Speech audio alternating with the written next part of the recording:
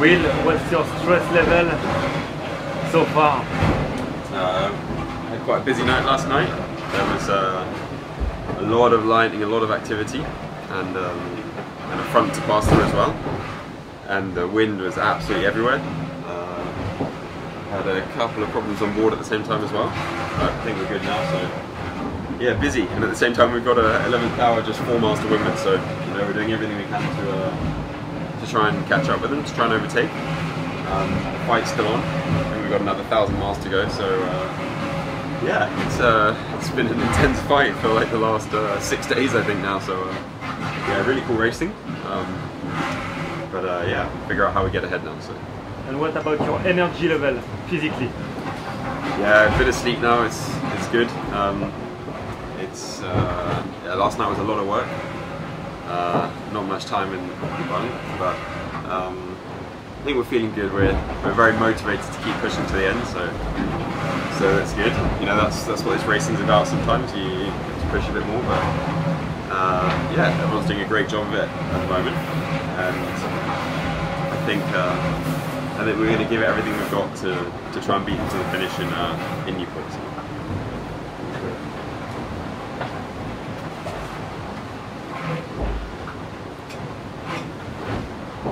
So Rosie, explain me your cockpit. How does it work? Yes. So this is the cockpit, and this is our working area. And from here we hoist all the sails, we drop it, and we trim all the sails. And as you can see, we have a winch table with 4 winches, and those winches are all. We can all turn them with this grinder. This grinder is connected with the 4 winches. For you to explain, at the moment we have a runner on the windward winch. We have the traveler, we have the main sheet, and we have a jib sheet. And you see here, what you see here is the piano. In the piano are 54 lines coming out, and we can control the whole boat. So this is very different to any other boat outside. We control the whole boat by this. So for example, we have the reef lines to reduce the mainsail. If we go to the first reef, we reduce it with 30 square meters, so it has less power. We have the foil line, so on both sides of the boat we have these big foils, but we can extend and retract them.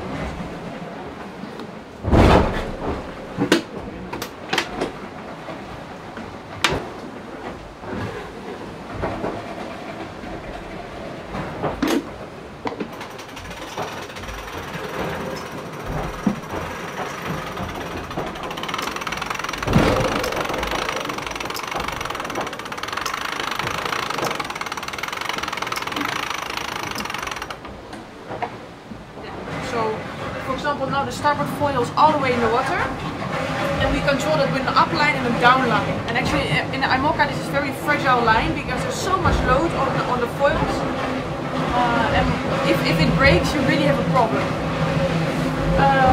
For the foils we have we can not only extend and retract it, no, we can put more or less rake. And rake is basically, so this is the foil, and there's a ram in front, and if you put more rake, the foil moves aft and has more of an angle. And that's what you see sometimes in these videos that we are jumping. That means that we have quite a lot of rake, that means righting moment and lift, so we jump out of the water. So we play a lot with this concept, with rake, actually all the time. It's one of our most important trim tools. Yeah, then we have all the tack lines.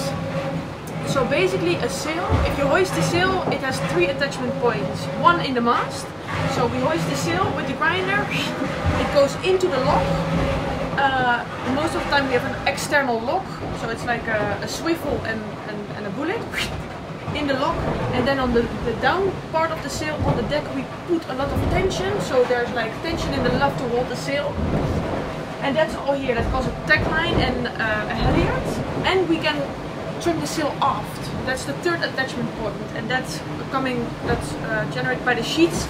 And the sheets, they're coming from the sail. They go all the way to the back of the boat, to the corner, and they come into the cockpit via rope tunnels inside the boat. And that's what you see here basically. Then of course we have the trim tool, so we can put the sail in and out, the sheet.